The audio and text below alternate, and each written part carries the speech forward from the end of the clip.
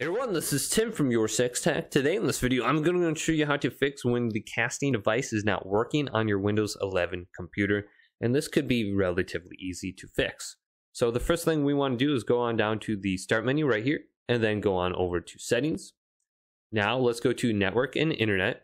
Select this, then go to Advanced Network Settings.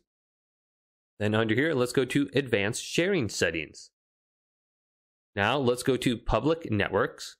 Go to Network Discovery, turn this on, then go to File and Printer Sharing. Let's turn this on also. Now another thing that we can try is going down to Search, type in Device Manager, and then open up the control panel for Device Manager right here. Now scroll on down until we get to Network Adapters, and open this up.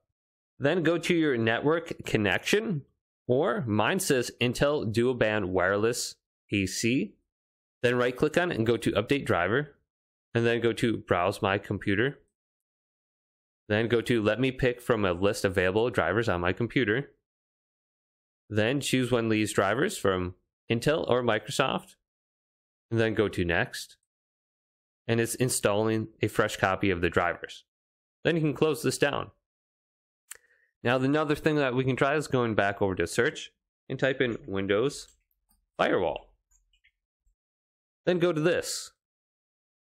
Now, under the Windows Firewall, let's go to Allow an app or feature through Windows Defender Firewall. Then scroll on down through this list until we get to Cast Functionality. And make sure we're allowing this. So let's select it right here. I see it. And make sure it's Allow. And you can kind of see the check marks right next to it. Just check mark in these boxes for private and public, and you should be good to go.